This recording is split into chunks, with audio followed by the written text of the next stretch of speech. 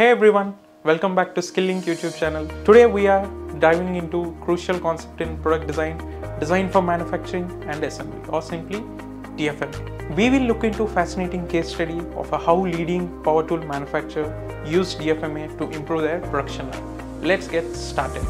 So what exactly is DFMA? DFMA stands for Design for Manufacturing and Assembly. It is an approach that focuses on simplifying the design of products to make them easier and more cost-effective to manufacture and assemble. We'll start with Design for Manufacturing, DFMA. So this specific part emphasizes creating products that minimize manufacturing cost by considering factors such as material selection, processing methods, and overall production efficiency. Next, there is Design for Assembly. On the other hand, DFA focuses on making the assembly process as straightforward as possible. This means reducing the number of parts, amplifying those parts fit together. Together, these principles help companies save money, improve product quality, and reduce time to market.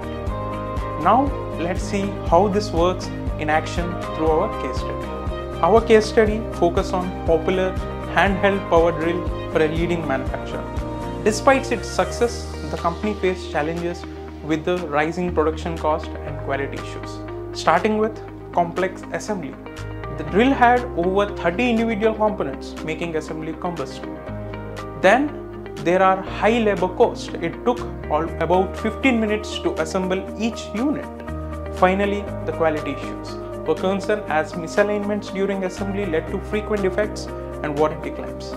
To tackle these challenges, the design team implemented DFMA principles. Here is how they approached it. 1. Analyzing and reducing part count. First, they analyzed, designed, and combined multiple parts into a single component.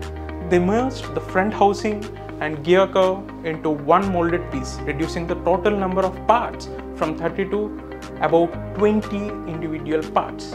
2. Simplifying assembly process. Next, they replaced the screw with a snap fit design. This allowed workers to snap parts together without tools, cutting assembly time from 15 minutes to 7 minutes. 3. Standardizing components. They also standardized components across different tools.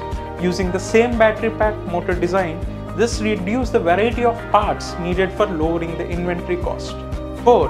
Enhancing quality control. To improve quality, they included alignment tabs on the housing parts to ensure proper fit during assembly, minimizing errors and defects. Now let's take a look at the impressive results of these changes. Cost savings. The company achieved 20% reduction in manufacturing cost, improved quality, warranty claims dropped by 30% thanks to the better assembly process. Faster time to market. The stream design allowed for quicker product launches. Market competitiveness, enhanced efficiency, enabled more competitive pricing, helping the company regain the market share. This case study demonstrates the powerful impact of DFMA in real-world applications. By focusing on simplifying design and assembly, the power tool of manufacturer significantly improved its operational performance and strengthened its competitive position. If you found this video insightful, please give a thumbs up and subscribe for more content on design and manufacturing. Let us know in the comments if you have seen DFMA in action in your projects. Thanks for watching. We'll see you next time.